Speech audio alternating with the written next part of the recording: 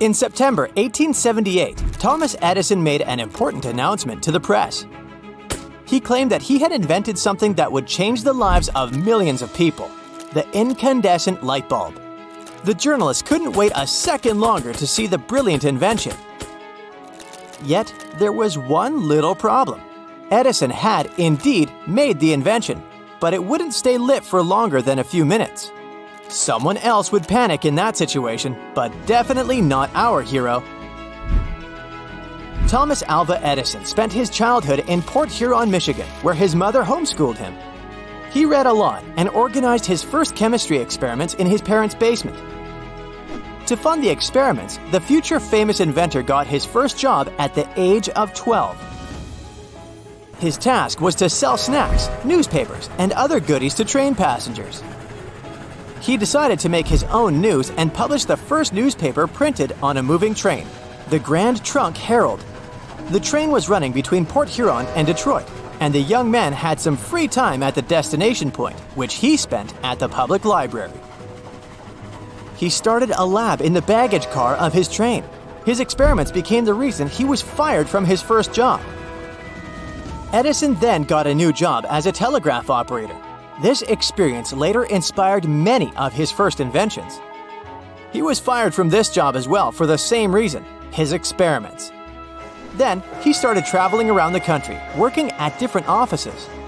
After another demotion because of a prank in Boston, Edison decided to quit for good and dedicate himself to his inventions. He managed to convince people to invest in his first projects. At 22, he patented his first invention, a vote-counting device. Edison thought it would simplify the voting process, as representatives wouldn't have to shout yay or nay, but flip a switch instead. It never took off because the legislators didn't like it. Another one was Stock Ticker, a gadget that received up-to-date stock price information from the stock exchange and displayed it at various locations. It wasn't a success, and the inventor soon went broke and moved to New York.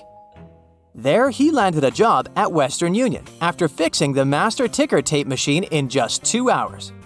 His boss offered a lump sum for all his new inventions and improvements to the equipment. The future science star finally got enough money to start his own workshop.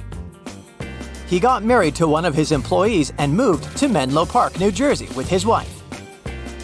It was a perfect setting for a one-of-a-kind lab that was just like a magical workshop for Edison and his crew of muckers, as he called them. The inventor soon realized just improving the telegraph wasn't enough for him, so he decided to create a machine that could record sound as well. He built a contraption that turned the vibrations of speech into grooves on a piece of paper. At the age of 30, he first showed that machine in use as he recorded the first 2 lines of "Mary Had a Little Lamb" into the device and played it back using a hand crank. The first words I spoke in the original phonograph, a little piece of practical poetry. Mary had a little lamb, its fleece was white as snow, and everywhere that Mary went, the lamb was sure to go. This was the official birth of the Edison speaking phonograph. The same year, he whipped out an improved microphone transmitter, helping refine the telephone. Edison became famous all around the world and soon earned the title of the Wizard of Menlo Park. People would come to the area just to see his phonograph in action. The wizard didn't plan to stop there and decided to create the perfect light bulb. Electric light bulbs weren't anything new by the middle of the 19th century. One early type relied on the vapor of carbon rods heated by a battery. It had to be lit by hand and was unreliable, flickering, hissing, and burning out fast. Other types were way too expensive and impractical. By the autumn of 1878, Edison had invented his electric light bulb, but he still didn't know how to regulate the temperature of the filament inside it. The bulb would overheat and the filament melted down after a couple of minutes. There was a real competition going on between inventors from North America and Europe to become the first to patent their own electric inventions. Edison told the New York Sun he had got it covered, and now journalists wanted to see a demonstration. Rumors about the invention spread around the world and even caused a financial crisis in London, where gas shares plummeted. Edison's friend urged him to start a British-based electricity company to make some profit out of his invention. He already had all the publicity an inventor could dream of, so it would be a success. Edison knew his invention wasn't quite ready yet, but he wasn't about to let that stop him. In November, he had a devious plan up his sleeve. He invited journalists to his Menlo Park lab for a private demo of the new light bulb. They got a glimpse of its magical glow, marveled at its brilliance, and before they could even blink, Edison swiftly whisked them away so they would be out of the room long before the bulb burned out. The wizard's plan worked like magic. The press fell head over heels for the light bulb. They raved about its clarity, its beauty, and how it didn't assault their delicate eyeballs like those harsh electric arc lights. They could even see the veins in their own hands and the tiniest details on their fingernails. The newspapers hailed it as perfection, and Edison kept up the charade.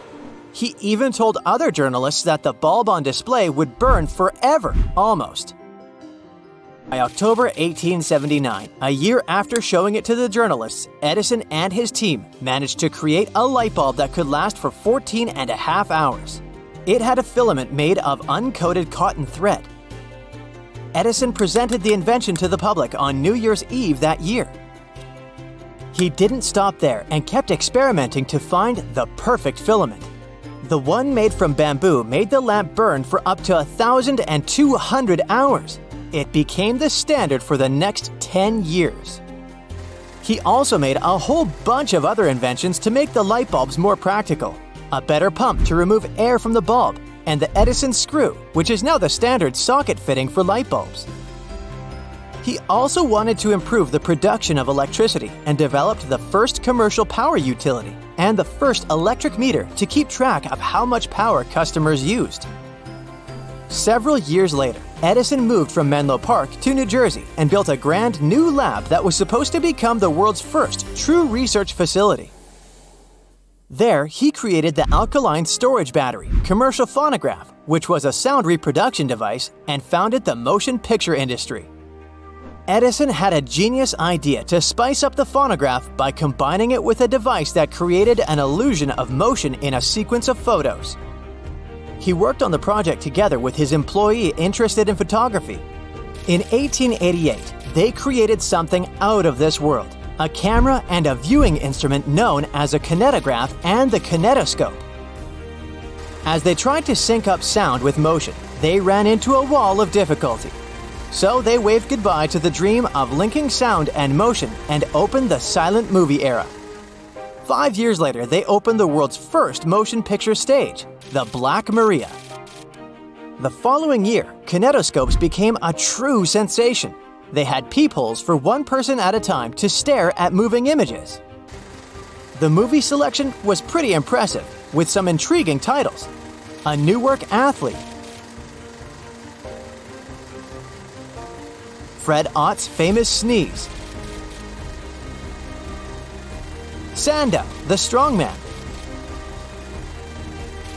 What Happened on 23rd Street, and the world's first cat video. I guess Edison deserves the title of the unofficial grandfather of YouTube. Edison patented a total of 1,093 inventions in the US and remains one of the most famous scientists of all time.